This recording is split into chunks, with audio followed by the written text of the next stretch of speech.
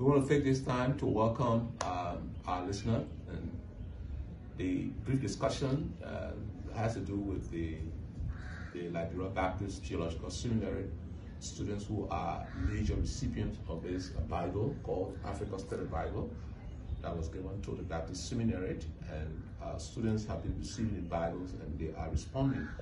And so student Cyrus is one of our senior students. What have you learned from this Bible since you got it? Well, I looked through this Bible and something interests me, seeing some events regarding Africa that has to do with the Bible, things that we had no idea about.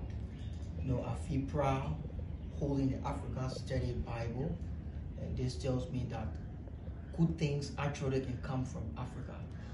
So when I looked through the Bible, I saw places like Tunisia, places like Libya, places like Egypt, these regions in Africa, and in which key events in Bible history occurred.